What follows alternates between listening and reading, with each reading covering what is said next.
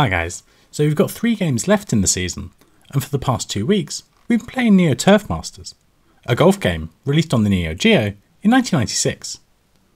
So this is a game I wanted to love, but unfortunately I just found it a bit frustrating. I think that's partly me and partly the game.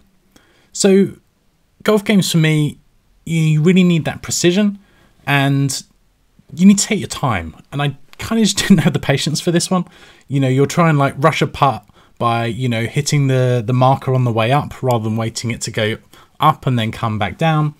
And this game really punishes mistakes. So small mistakes, missing a putt, you know, missing a drive and going onto the rough, for example, you know, really hurts you because you drop a couple of shots, suddenly it's game over because you run out of holes. The game though, it is good. You know, there's lots of aspects of it that are very good. But there's also aspects that are a bit frustrating. The fact that the graphics are a little bit limited means without that sense of 3D, sometimes you don't always realise if you're going to hit a tree or something like that. And also the putting seems like a bit of a crapshoot. Understanding kind of how much the angled surfaces on the greens or the grain is going to influence the ball, you feel like kind of you're guessing a little bit. And, you know, when you get a putt in, it's satisfying. But there are other times when you miss, and you don't need to miss by much for the ball not to go in. And again, costs you a shot. And then when you've only got a single credit, you know, really costs you pretty much the entire game if you make, you know, just a couple of mistakes. So, yeah, for me, it is a good golf game. But, you know, I have to say I probably prefer Mario Golf, either on like the Game Boy Color or the N64. So, yeah, I think it's a good game to have, and we've not had a golf game and we probably won't have another one. But it'd be good to get back to something a bit more traditional in the arcade. So let's take a look at the scores. So I've had 16 scores sent to me, a Man Cave Arcade played, but didn't actually submit a score. We've also got a return from Steve. He actually did pretty well on this one. I think he quite enjoys it.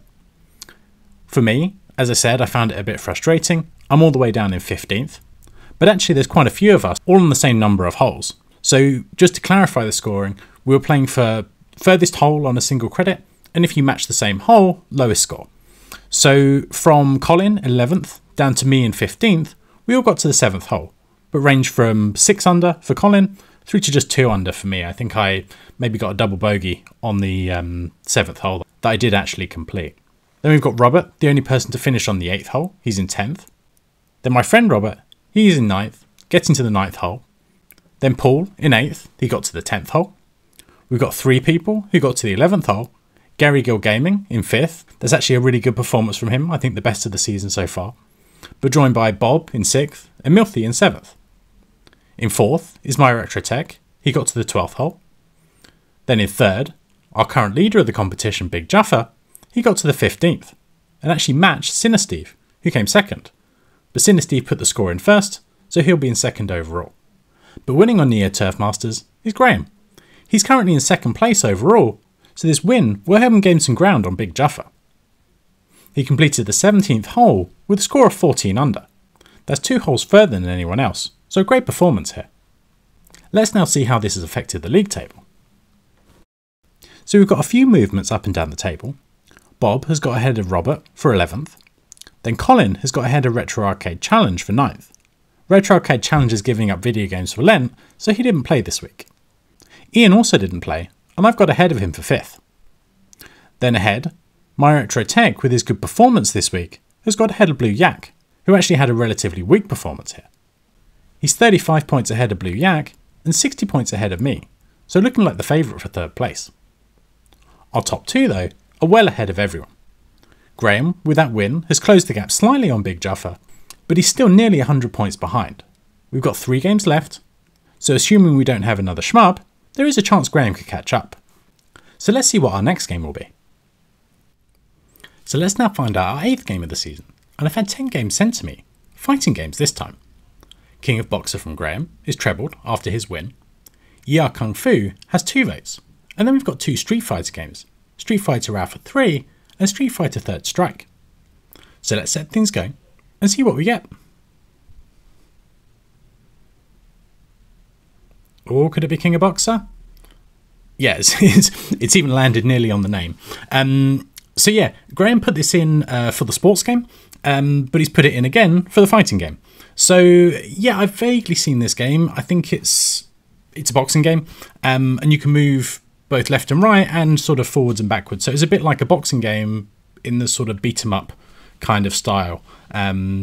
But I don't know too much about it. I will go look it up, make a video, and be back in a sec. So our next game is King of Boxer, also known as Ring King, released in 1985. As the name suggests, it's a boxing game, and you've got 3 buttons. You've got jab, punch, and guard. It's fairly straightforward. Like in boxing, it's a 1v1 contest, trying to knock down your opponent. It looks like you have various bouts, with the difficulty gradually ramping up, and you're getting more money for each victory. A quick play, and it was fairly easy just to jab the first enemy, and he goes down fairly straightforwardly. The second enemy though, I did struggle with, and I think it will take a bit of practice to work out the tactics for this one. The game did see a couple of home ports, neither of which I'm very familiar with. It came out on the Famicom and the NES, but not released in Europe, and then it came out on the MSX2 in Japan. We'll be using the King of Boxer English ROM, which is kingofb.zip, and default settings as usual. So before we finish, let's find out what our next genre will be. So I've had 9 genres sent to me, and both Maze and Single Screen Shooter had 2 votes each. Maze was my choice. Let's see if it comes up. So let's set things going and see what we get. Okay, slowing down. Okay, looks like it's going to be Single Screen Shooter, even if it ticks over. Cool. I don't think anyone's going to complain about this genre. Usually a popular one, plenty to choose from. So yeah, get your submissions in and we'll see what we get. I hope you all enjoy playing some King of Boxer. I'll be back in a couple of weeks with the scores. See you then.